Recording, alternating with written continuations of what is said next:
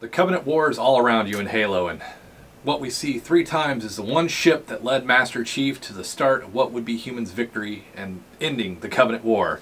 Join me today as we print the Pillar of Autumn. See you guys inside.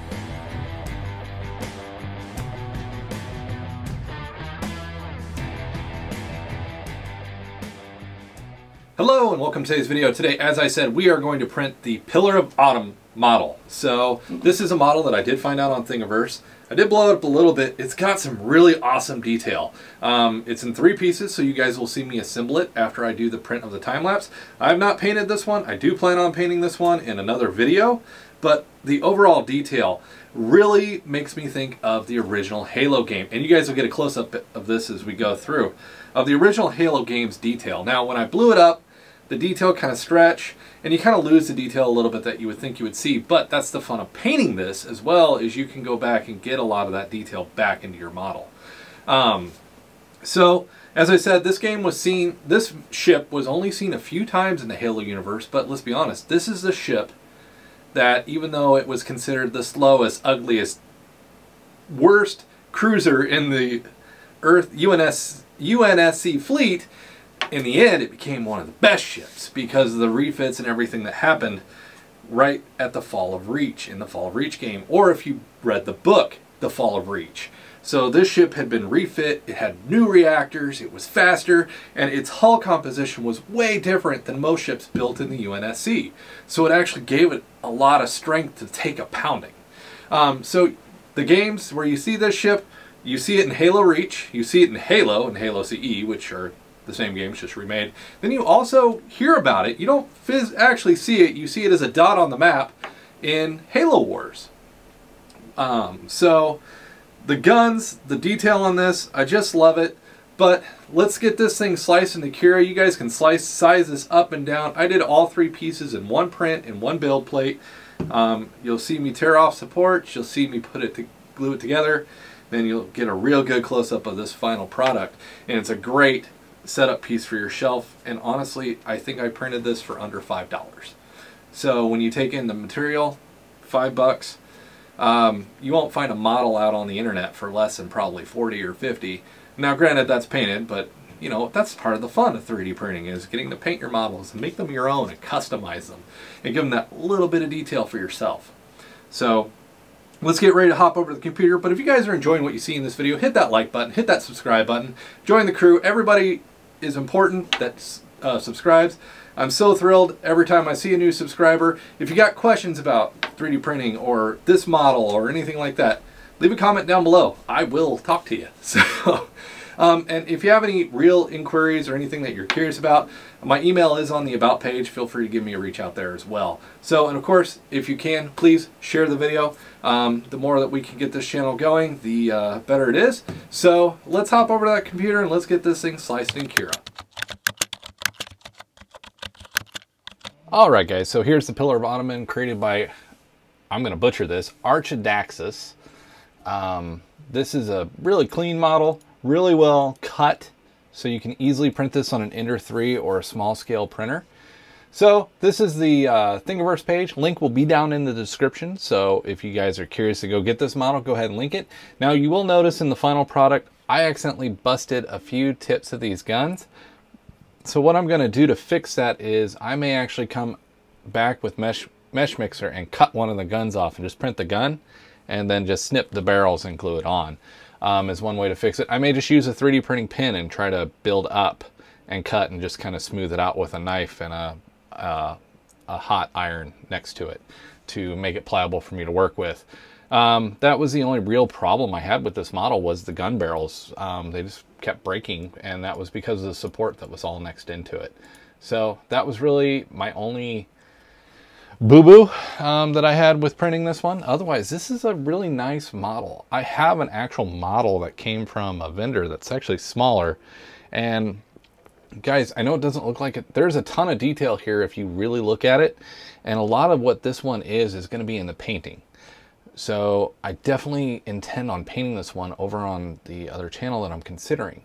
So as you guys can see, even in the video, I print this white with Inland PLA+, and then I've already primered it, grayed it, And now I'm getting ready to go back with some masking tape to create a Aztecing look on it to make the panels different and add some different grays into it. Then I'll come back probably honestly with a permanent marker, a very fine tip permanent marker, and start doing some real fine detailing on it, and then kind of paint outward with some washes and stuff like that to really give this some detail. But this is the model we're printing today. There are 4 files in the entire thing. So again, as I said, link in description. Let's hop over, let's get those files into Cura. So I am still using Cura 4.8. I have not looked at 4.9 yet. I'm not ready to. So let's look at the full model. Looks pretty nice, doesn't it? But I didn't like the full model. There's a lot of places that our support's going to be needed, a lot of ways to break very thin parts, especially right here, because how I would have tackled this model is, for me, I would have stood her upright on her back, just like that. That's how I would have tackled this. Now, granted, that's adding a ton of support. Actually, here, let's just do 80% support, and I'll show you why I don't like going this way. Because the way I did it, there was enough support that it was annoying, and it did cause me to break a few pieces. But if you look at the preview, I mean, just, it's cased in support. I didn't like that. So the model maker, kudos to you on this one, man. You created... You took the extra mile that is important, and you cut it up in the best way to print. And to me, a model maker that takes the extra step to cut this up, yes, I know, stop it, mesh tools, go away. That takes the extra time to make the model clean and printable is really huge kudos to you on doing that. So this is a CR10 build plate. You can easily print this on Ender 3. I did print all 3 pieces in one print. I did not scale up this time, which I know unusual for me. I usually scale it up, but I like the model size the way it is. It didn't need to be overly huge for me. I've done some pretty huge models you guys can see on the back that I've blown up, or honestly, some of these were just printed the scale that they're made. And I just didn't feel that this one needed to be big. So, and I felt like I would lose some detail if I really blew it up. So, all in all, I mean, you can just see the simple detail that you can do, that a paintbrush will bring out on the model. So, again, slicing 80%. The way this model is made, there's not a ton of support. There's supports in some spots, but not a ton needed. You can see it added a few extra shelves here on the engine cluster, which came off pretty easily. The model is left deliberately very well hollow open, which is great, so we're not wasting PLA. And you know, there is a support that it did get put in this one. Oh, I hit a button. But it came out very easily. It wasn't a real problem, and it gives good balance to the back too if you want to put this on a stand, or go out and find a stand on Thingiverse to do that, which I'm honestly thinking about doing a video just on model stands, because there's so many different stands you can do that kind of make it kind of awesome to find a good one. So that's our model. We're going to hop over to the computer, or to the printer. We're going to get this printed in the CR10. We're going to see me take off the supports and get it glued together. I did do some Vallejo resin filler in the seams to help get those disappeared, and did a little bit of sanding. I'm probably going to do another video just on my setup, because I've added some new tools and different things like that. Big thanks to Canon for cameras that now I'm starting to use. You guys, I don't know if you've noticed the video uptake. I've switched from my phone. I've used a GoPro. I've done my iPhone 12. Did the iPhone 12 for quite a while, and now I'm using the Canon EOS M50, and they do a really nice job. So quality is going to be improving, which is great. But hopefully we'll see more actually on the workbench after it's printed in here, cleaning it up, putting it together, and getting it ready before we send it over to paint. And I do apologize, guys. I do have a small printer running beside me. I'm nursing it through a print while I'm recording this, because I don't want to lose the print that it's doing. So if you've heard that in the background, I'm sorry. But as we move forward here, let's hop over, get this printed, and I'll see you guys on the other side of the print.